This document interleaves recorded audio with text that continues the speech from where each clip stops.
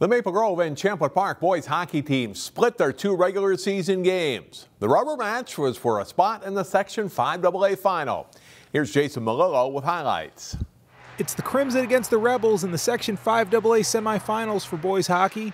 First period, Will Bernovic gets the puck into the crease, and Matthew Blodgett finds it and scores. Champlin Park goes up 1-0.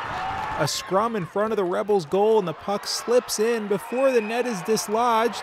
It's a Crimson marker with 0.8 seconds left in the first period.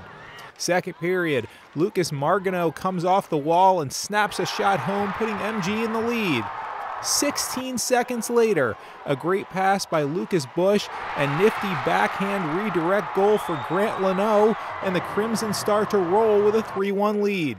Third period, Finn Brink sets up Jack Kernan and he pops the one-timer as Maple Grove wins 6-2 and will meet Rogers in the section final. Jason Malillo, CCX Sports. Find more prep sports games and highlights at ccxmedia.org and follow us on social media.